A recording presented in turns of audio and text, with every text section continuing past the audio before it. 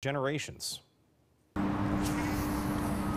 heard people call these a fish of 1,000 casts, so sometimes that's how many casts you have to make to catch one. On a day like today, this is about as good as it gets, finding yourself on a river with a reel in your hand. We're just out to have a little fun and hopefully we can get one to bite. Gary Keaton has been fishing the Skycomish for decades, and he says the fish aren't biting like they used to. The salmon and steelhead runs are pretty small now, though.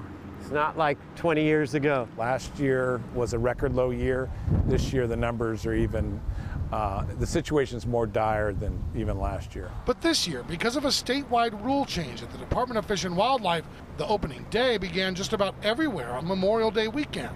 But according to Snohomish County PUD, that also meant putting at risk a large portion of steelhead returning to spawn up the Sultan River. Close to 20% of the run could potentially be impacted with an early opener. The PUD had asked the state to delay the opener to give the steelhead a head start, but Fish and Wildlife says the county asked too late. We're not anti-fishing, by no means. The PUD has spent millions on environmental projects along the Sultan River, all to give spawning steelhead a fighting chance.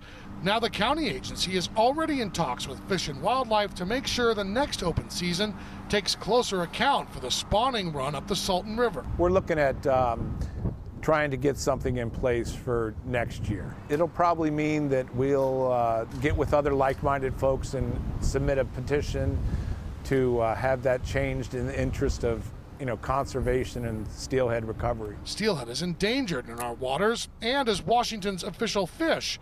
Both agencies vow to continue coordinating on when anglers should be able to get a bite of the action, as long as steelhead have the advantage. If we keep taking all of our steelhead and salmon away, there's going to be nothing left in another 20 years. In Snohomish County, Steve Kiggins, Q13 News.